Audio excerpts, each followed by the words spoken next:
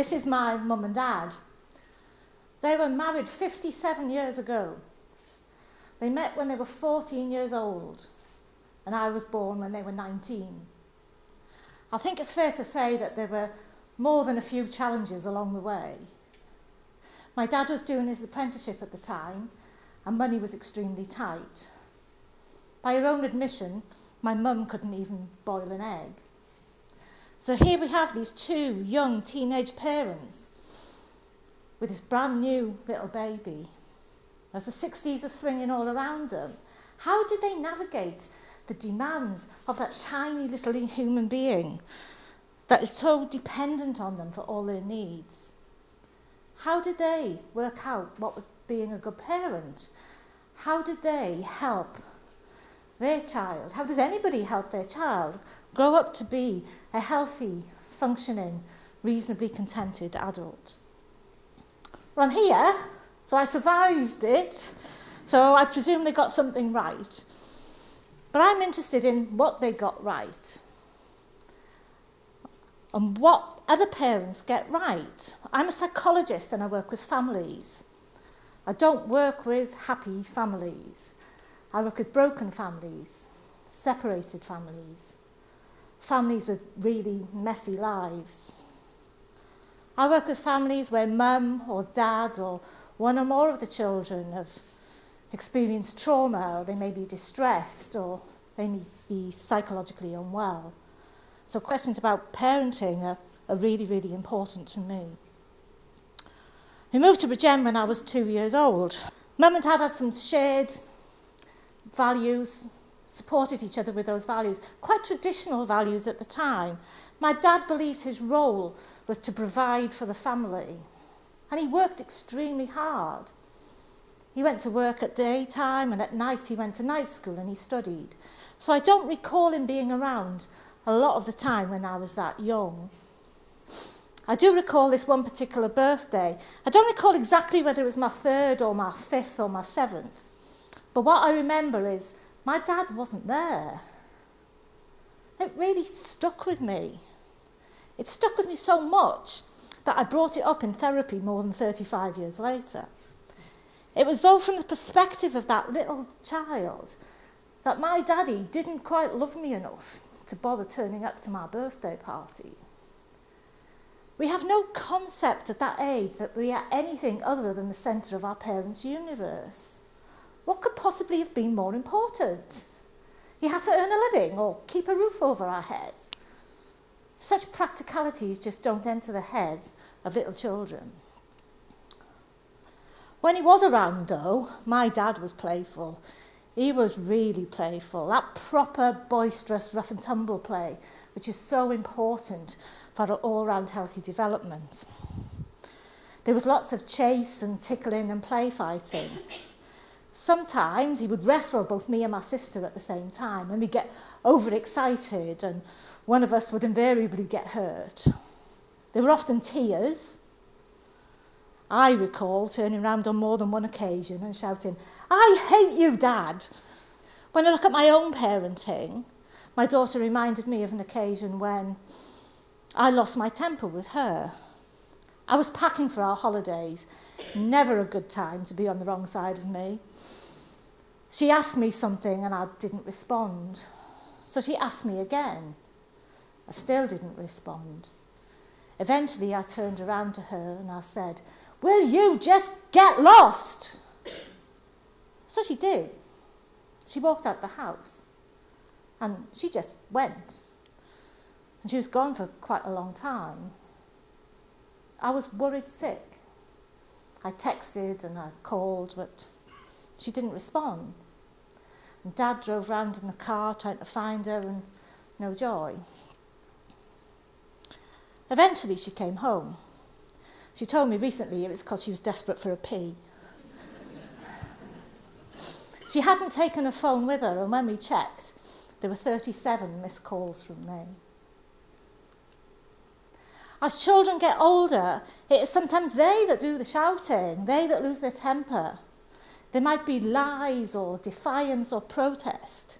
As they do what they're supposed to do, they rail against the rules and they test the boundaries. There was one occasion at the swimming baths with the family when I was about 13 years old. My dad must have said something. He's getting a bit of stick today, my dad. He must have said something and I felt it was like a criticism. I always felt I was being criticised. Anything anybody said to me felt like a criticism when I was 13 years old. In a moment of defiance or protest, I gave him a two-fingered salute. I recall sitting in the changing room for what felt like hours later, filled with shame and not wanting to face him. When I did go out and I skulked out to the car park, he just gave me a look, that look of disappointment, and he never ever said a word. He didn't need to. Now, I know everyone here will have similar stories in their childhood of these negative experiences that they have. They're so memorable for most of us because they're rare. They're not the norm. And we have a bias to remember negative experiences. But when I look at all the wonderful memories I have of my childhood, those negative experiences just pale into insignificance. Tiny infant human beings are born with a brain that attaches to their primary caregiver. Even if that primary caregiver isn't very good at parenting, the quality of that attachment shapes the adult that we eventually become. It shapes our personality, it shapes how we manage our emotions, how we think, how we develop relationships with others. It in turn shapes how we parent our own children.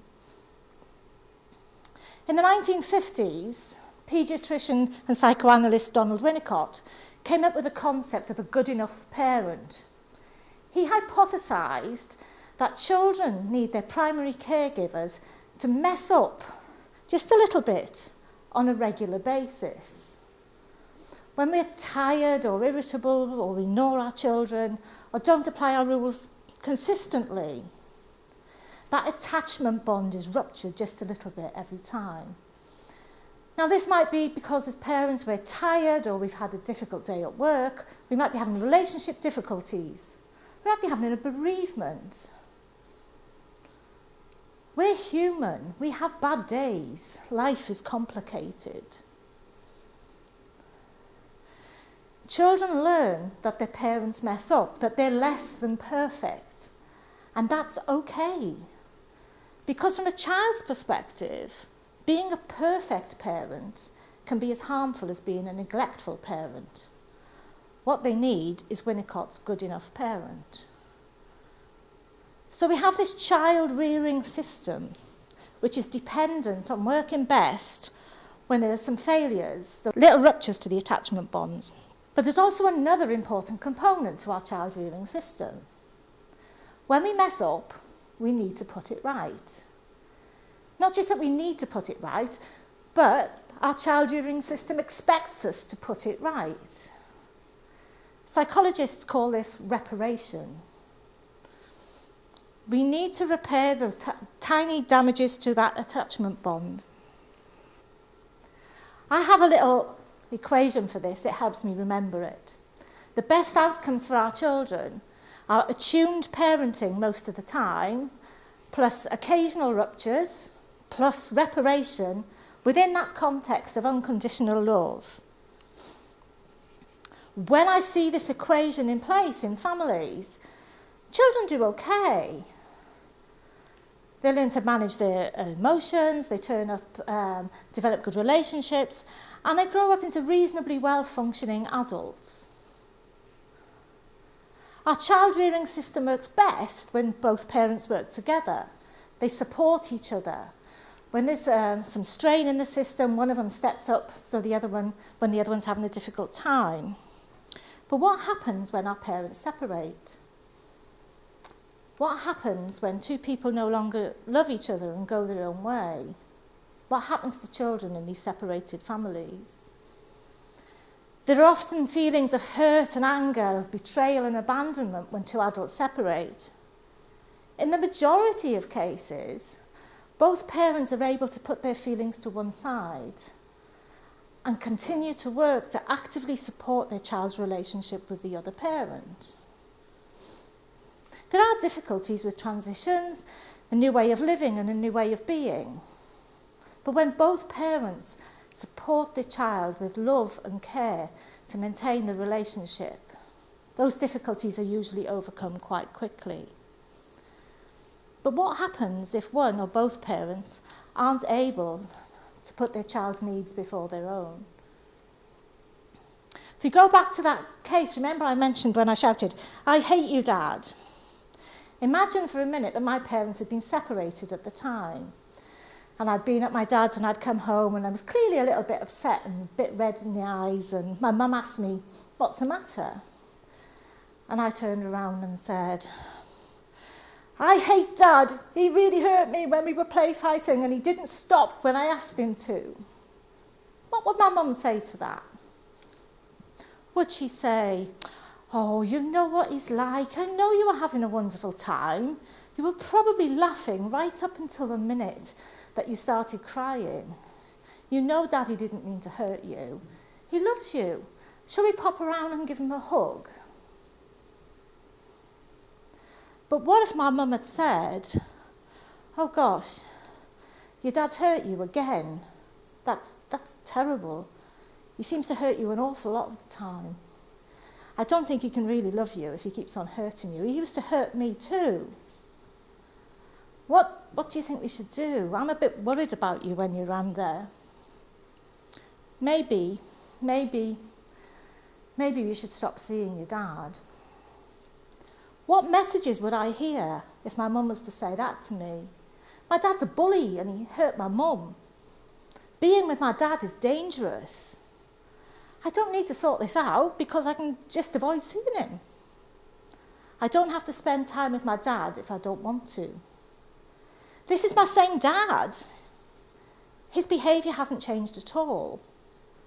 He loves me just as much as he did before. There's been a rupture in that attachment bond and he needs to put it right. I need him to put it right.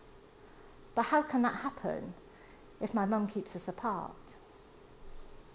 Or if we look at my daughter, that situation where I told her to get lost. What if I'd been separated from her dad at the time and she'd left my house and gone to his?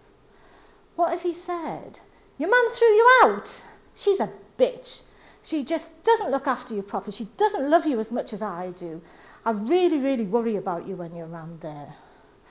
You don't have to put up with this anymore, you know. You really don't have to. You don't have to go around there. You don't have to go on holiday with her. You're 11 years old now. You can decide where you live. You don't ever have to talk to your mum again if you don't want to." I still love my daughter. I messed up. There was a rupture. I need to put it right. My daughter needs me to put it right. One of the most important relationship rules is that when we mess up, we need to put it right, and we need to put it right quickly. We need to say sorry. In the case of those ruptures to the attachment bonds, our children need us to put it right for them. The longer that rupture remains, the longer it festers away, the more difficult it is to repair and the more damage there is for our children. It doesn't just damage our relationship with our children, it damages our child's ability to regulate their emotions, to think critically, to develop good relationships as they go forward. Our children need us to repair those ruptures. The families that I work with, I see these patterns of behaviour all the time. They are often unable to put their needs before the needs of their child. They cannot prioritise the need for their child to have a relationship with the other parent. They feed their child with negative messages. They rewrite history again and again. They twist and misinterpret their child's experience. And they keep the child away from the other parent, stopping those ruptures being repaired. They do this for weeks, for months, and sometimes for years. They put their child in an intolerable position. And in doing so, they cause their child harm. And they increase their risk of lifelong mental ill health and relationship dysfunction. When you fall out of love with a parent of your child, remember that you used to love them once, that you created this special, unique, wonderful human being out of love. Deal with your hurt, deal with your anger, get the help you need, but please continue to support your child's relationship with the other parent. When you're no longer parent together, please carry on helping your child to support the repair in those ruptures and carry on being just that good enough parent. Thank you.